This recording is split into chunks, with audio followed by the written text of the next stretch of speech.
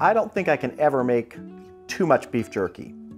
And I've made it in the oven, I've made it in the electric smoker.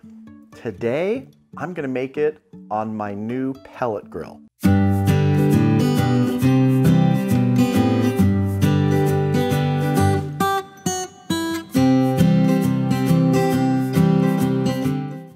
So I'm actually going to be doing about 7.5 pounds of sliced up top round, which is also sold as London broil. It's a very common cut to use for making beef jerky.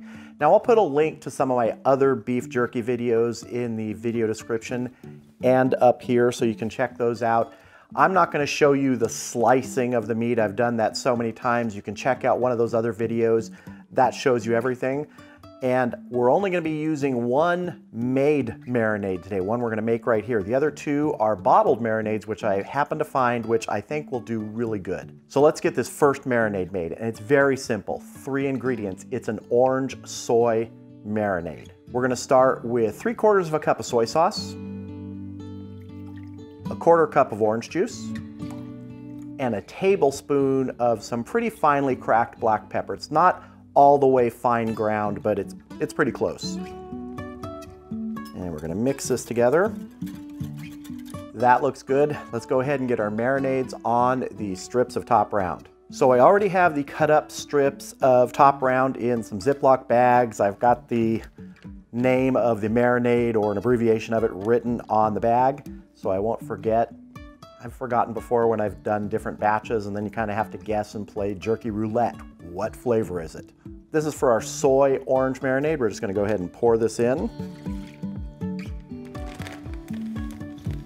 Just give this a quick little massage here. Let's get our next one going. This marinade is going to be a Thai-style sweet chili sauce. And we'll just pour enough in here. I don't know if we'll need the whole bottle, maybe about half of it. And give it a quick little massage here. And on to number 3. This is a sesame garlic marinade. Same thing, probably about half the bottle here. And these are 12-ounce bottles, so that's about 6 ounces. All right, our 3 bags of top round pieces marinating are ready. They're gonna go in the refrigerator overnight, and I'll see you tomorrow out at the pellet grill.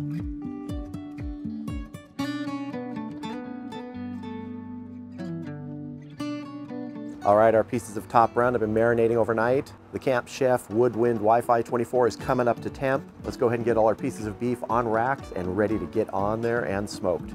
So the racks are 3 different sizes to fit the contour of the cooking chamber. On this bottom rack, I'm going to put the Thai chili pieces.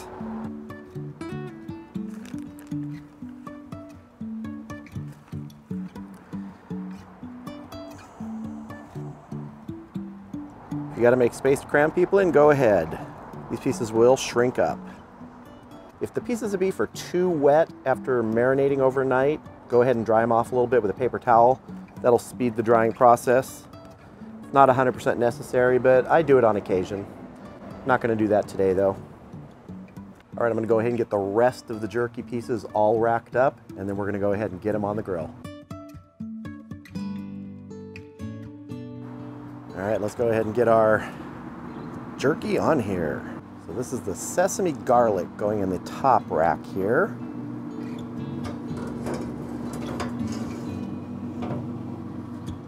Orange soy. Here is our Thai, sweet chili Thai.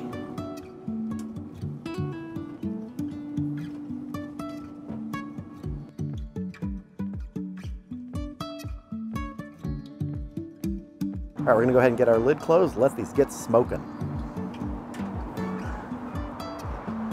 So these pieces of top round, to turn them into jerky, is probably gonna take somewhere between 4 and 6 hours. We're gonna come back out here in about 2 hours and check them.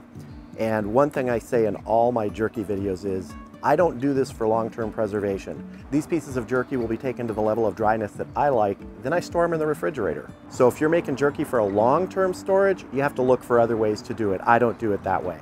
So we'll come back in a couple hours, check it, see how we're doing. All right, it's been almost 2 hours. We've been holding really steady in the 150 to 170 range.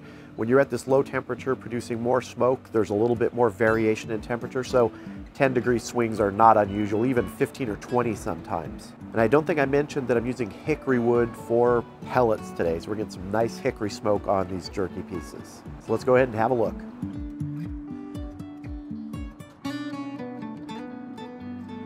Oh, we're getting some nice color on this jerky. Clearly have more time to go, but I just love the color you get when you have really good smoke.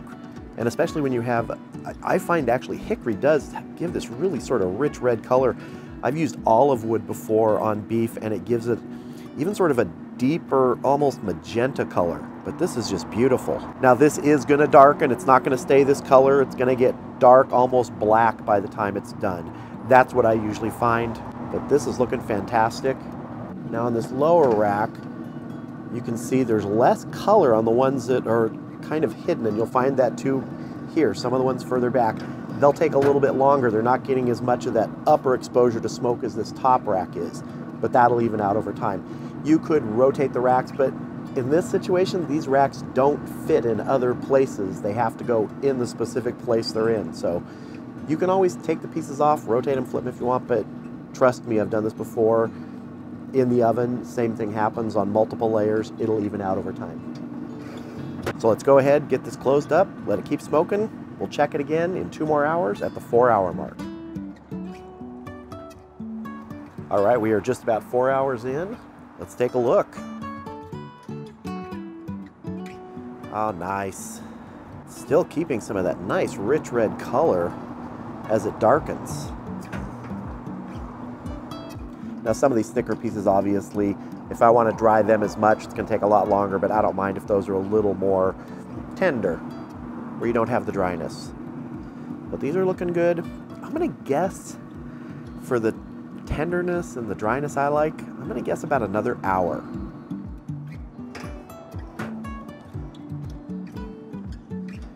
Yep, see, these are starting to darken up more here. It's not as light in the center anymore.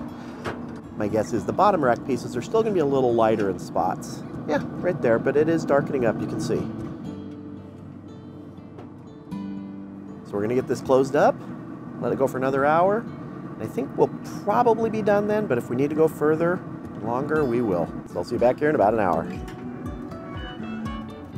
All right, we've been going 5 hours. Let's check our jerky. Oh, that is looking good. Peel a piece up here and see how we are doing flex-wise. Remember, I like mine a little bit more tender, not dry. So I like to do a quick little bend here. You see how it starts to tear, but it's not snapping. That's what I like. Some of the thinner pieces, you're going to get more of a snap to them, like this one here. I'm pretty sure it'll break. It's all based upon the thickness of the pieces that you cut. See how that breaks a little more. Not too much more though. This is the level of dryness I like, so we're going to get this off, get it inside, have a taste. All right, here are some representative samples from the larger amount of beef jerky that just finished. It's been cooling for about 15 minutes, and I gotta say the color turned out great. A little more red than I'm used to, and it's gotta just be from more of that concentrated hickory smoke. I've seen that same color shift before using hickory in other things, and in the pellet grill, I'm just guessing with that low smoke setting. And when it says low smoke, it's not lower smoke volume, it just means low temperature and high smoke. When you have that setting, it's putting a lot more smoke on this, so you're gonna get that smoke flavor, and I think you are getting some of that color shift from that hickory in here too. But it did darken up appreciably, and that's usually what happens. So over here we have our sesame garlic. Right here in the middle we have our orange soy with a lot of that ground black pepper. And on this side we have the Thai with sort of the sweet Thai chili marinade.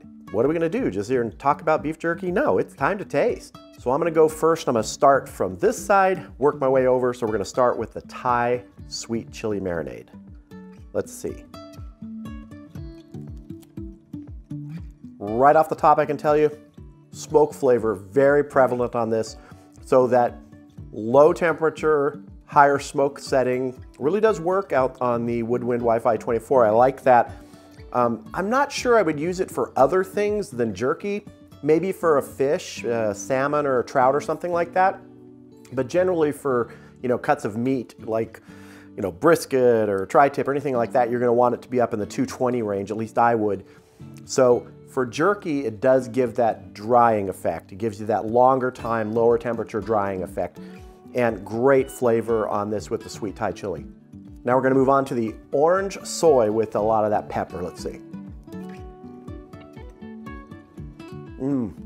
Again, great smoke flavor, and I just love a peppery bite on jerky. So that works really well with this marinade, and this was the only marinade of the 3 that we actually sort of made, just those few ingredients: soy sauce, orange juice, and ground black pepper. Works terrific. Finally, the sesame garlic. Let's see how that is. Interesting. Not quite as much smoke flavor on that one. I do get it, but nowhere near as much as the other 2. I don't know if that's something to do with the marinade, the sesame garlic. You do get a good garlic punch in this. Maybe there's a little counteracting of that smoke flavor from the garlic, I'm not sure, but it tastes fantastic. So that was my first time using the Camp Chef Woodwind WiFi 24 to make jerky. Worked really well. I've mentioned before, Camp Chef sent me that grill to test and review, so thank you, Camp Chef. I'll be cooking a lot more things on it in the future, and definitely more jerky, because you always gotta have more jerky.